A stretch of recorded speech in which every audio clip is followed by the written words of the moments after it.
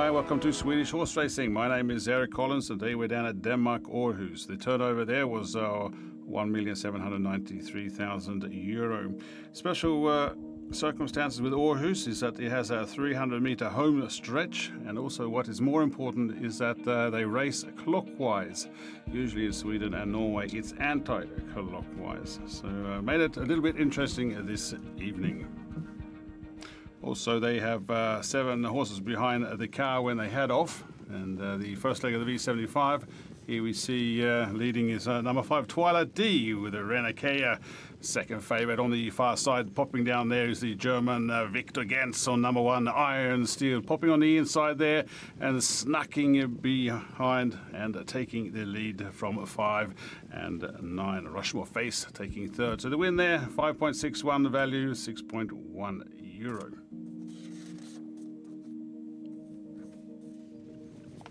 Second leg of the V75, and down the home stretch they travel. On the far side, number 5 Celia Nordahl in third. Leading is number 8 See You Again. Casper Forget led most of the race, and a little bit of an outsider taking the lead down the home stretch, 300 meters to the line. No one was close, but trying quickly was number 1 Strong Case there in the end. But win there for number 8 See You Again. Casper Forget at 24.66, and the V75 value €105.5. Third leg of the V75, out of that turn down the straight, leading is number 5 Enjoy Day. The favourite was number 15 Oh Sunday, but is way back as they have now approximately 200 metres to the line. Number 5 Enjoy Day, Robert Bay looking over his shoulder to see if any attack coming from the back, but number 1 there Hurricane Bushu Eve trying desperately to catch up, but not going to happen in the end. Number 5 Enjoy a Day, and the win was at the 3.19, and the V75 value €277.9. Fourth leg of the V75, the favourite number 5 Target Kronos was leading the field, but look at this beautiful lady, number 2 Caddy Lamarck with Birger Jørgensen in the sulky. She just pulled away, and nobody was even close to catching her. What a lady and what a queen. And a win there for number 2, Caddy Lamarck.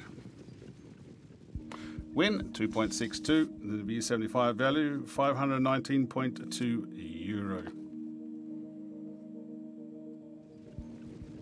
Favourite here was number 5 Douglas with Victor Jens once again from Germany. And here he was leading. And down the straight they travelled. On the outside, number 6 Askpot McCoy trying, also number 9 further back there, Cerveza. But number 5 Douglas with Victor Gens. Easy win in the end, and no problems whatsoever. Doing a double, number 5 Douglas. At win 2.40, the V75 value is €666.5. First leg of the daily double, and sixth leg of the V75, and the favourite was number 2 Cassiano Gardenia with Knud Münster. Now I saw the warm-ups, and it wasn't the greatest, but once out on track and in fighting spirit, number 2 there Cassiano Gardenia doing absolutely nothing wrong, pulling away from the field with the 300 metres to the line. Number 3 there Mr. Panamera trying to catch up, but way too late. Easy win in the end for number 2 Cassiano Gardenia. And the win at 2.86 the odds, the V75 value €956.5.